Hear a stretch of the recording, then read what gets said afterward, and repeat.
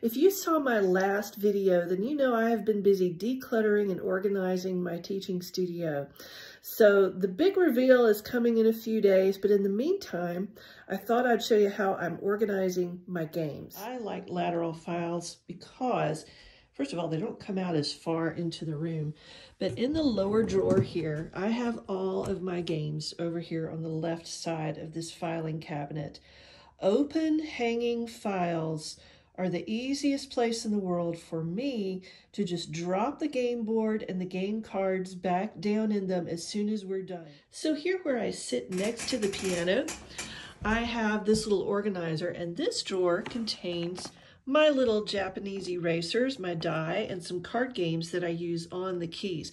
These are all things that I sometimes use while we're at the piano, also with board games, but I know where they are. They're right here.